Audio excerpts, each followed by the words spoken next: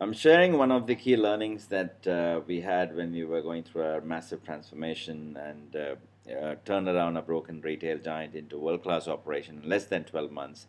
Shop at home. What does that mean?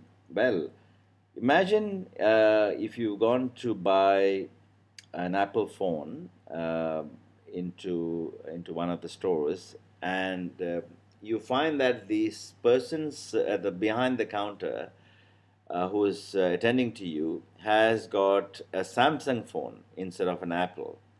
So that salesperson is trying to sell you an Apple phone, but he himself or she herself is using a Samsung device. How does that make you feel?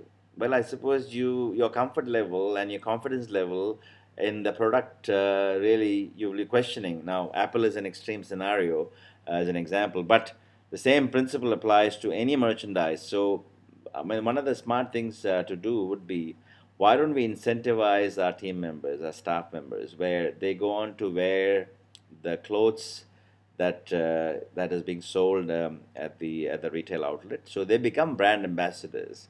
And imagine, a customer walks in and says, "Okay, wow, I like that dress. What you're wearing? So what brand is that?" So that gets into a conversation, and at the same time, you are promoting the brand without actually, being very you're very subtle about this, but at the same time, you have pretty much a model that in the form of the staff member who is actually carrying that merchandise of yours. Similarly, it could be a phone that he or she, the staff member, is using the same device as the example of the Apple that I mentioned earlier.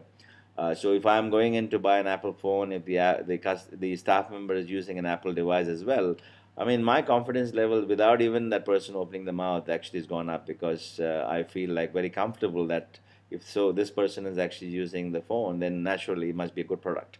So it's about shopping at home first. So this way you can incentivize the staff. They also get to wear them, get to experience the product. At the same time, the confidence level of the team member or the staff member is also high because they believe they come from a space of conviction.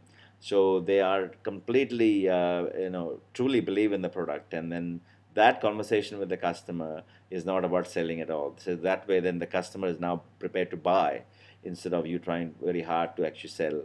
And so this is one of the game changers, I believe, shop at home as principle, where you can actually go on to educate your team members and incentivize them, and also they become brand ambassadors.